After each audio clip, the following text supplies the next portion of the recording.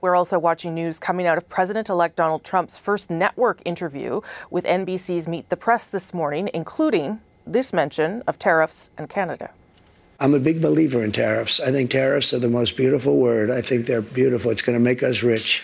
We're subsidizing Canada to the tune of over $100 billion a year. We're subsidizing Mexico for almost $300 billion.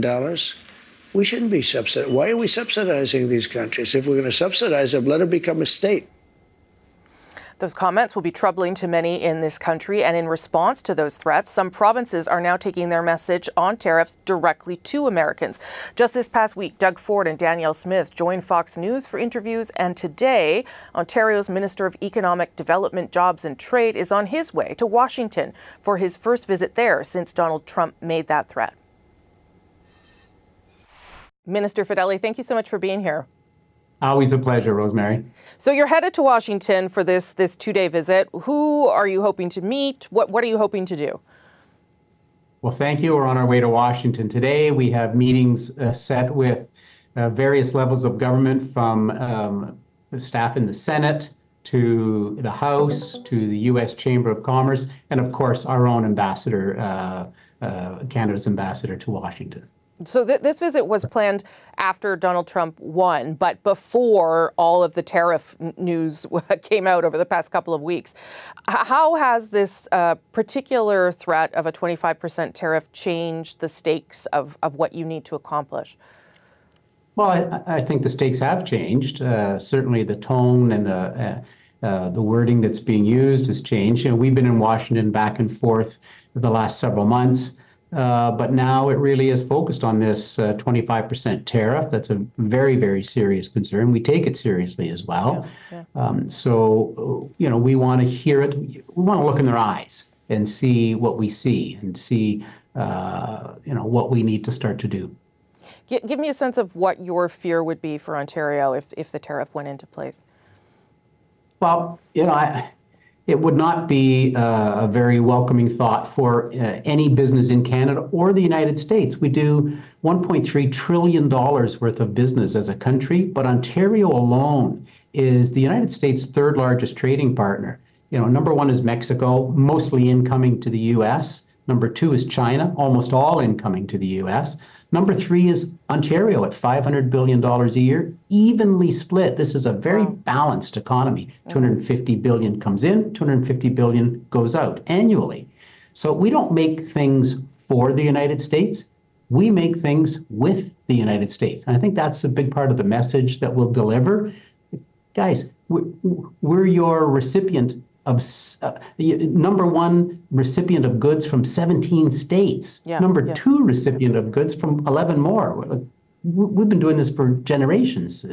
This can't be disrupted. When I had on the show a Michigan Democratic Congresswoman, Haley Stevens, who you might know, who was talking about the impact of the auto manufacturing sector for Michigan. It would be catastrophic, I think, was her sense. Is that what you think as well? That I don't even know how that would function if you were putting a tariff, given that parts go back and forth so many times. You know, I was talking to a tape manufacturer as well, and you know, she told me the tape goes back and forth 3 times to the United States and back before it gets put in a store as well. It's not just auto, it's everything. But auto, of course, Michigan's our number one. This would be very devastating to both economies and to the consumer. The price, how you would do that every time. I don't think anybody's really calculated or how you would even calculate that type of math. Look at our oil. Canada is the largest exporter of oil to the U.S. Of all the oil they import, we export 60% of it. Mexico, 10%. The rest of the world, Saudi, Venezuela, is the rest. We are their largest trading partner. This is a very, very serious. Their biggest threat is China. It really isn't us. And the target should be moved on to China and or anybody who does transshipments for China, like Mexico. Okay, well, so let's get to that question then, because of course your boss, the Premier, did suggest that Canada be prepared to cut out Mexico when we go to renegotiate CUSMA. Is that still the position of the provincial government, that you at least have to put that on the table if Mexico can't get to where the United States wants it to be? Well, we've picked our lane. We said to the United States, we're with you, we are aligned with you, and Mexico with transshipment, and that means goods coming in from China, stamped made in Mexico and shipped up to United States and Canada. That's a transshipment. President-elect Trump has said he will do everything he can to fight transshipments. We are their ally, and so we are fully aligned in that strategy. So that means you think that still should be on the table? That absolutely should be on the table. If they want it to come off the table, they need to stop the transshipments. That in itself is very harmful to an economy, to have these cheaply made vehicles because of low environmental standards, low employment standards, to have those cheaply made goods come into North America through a back door in Mexico. That's devastating to both our economies, and that has to be stopped at all costs. The Premier appeared on Fox Business News this past week, and you've also got this multi-million-dollar ad campaign that's going to run on Fox during football games and other times when the President-elect might see it. Do you think that this kind of thing can work? I hope so. We saw the Premier on CNN a few days before. We see him on Fox. All the earned media, like we're doing now even, is important to us. That commercial is very important. We're investing tens of millions of dollars in that commercial. It runs in Washington in the month of December, a very key and pivotal month. It will run in our key trading states, all of January, February, and March. And it reminds people that we're there. We're your ally to the north, and we have things you need, like critical minerals. There's only one nickel mine in all of the United States, only one lithium mine in all of the United States. Now, I look in my backyard. I'm sitting here in North Bend. I look in the backyard up north. We have those around the corners.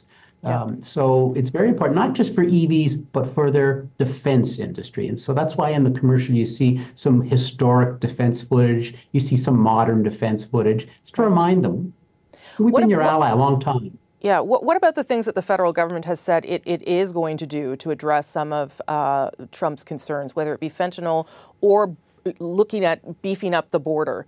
What do you make of the federal government's response so far on that front? Well, those are all the right things to say. And now, of course, those words need to be put into action, and we'll see the kind of action. The clock is really on to January 20th after the inaugural. We'll be down there for that event as well, back in Washington then. It's very, very important that they see movement. I watched a video this morning, actually, of Stephen Miller talking about, here's our first 100 days, boom, boom, boom, boom, boom. This is a very aggressive schedule that the president-elect has, and that's why we need to show progress, real physical progress on these by January 20th. Will Premier Ford go with you for the inauguration? I don't think that's in the Premier's schedule. We're scheduled to meet then. This isn't just a day trip down. No, of course. This is to meet with, but it is actually. I'm going down in the morning and home that afternoon. So it is a day trip down, but it's just not to watch a parade. This is to meet with members of Senate, members of House, the House at the Canadian Embassy. Which happens, by the way, to be the best place to watch the inaugural. Yes, it is. Yes, it is. I've been there for that as well. Minister Fedeli, have a good trip. Please come back and tell us how things go. And as we get closer to the inaugural, we'd like to speak to you then as well. Thank you, sir. Thank you. Anytime, Rosemary. Thank you.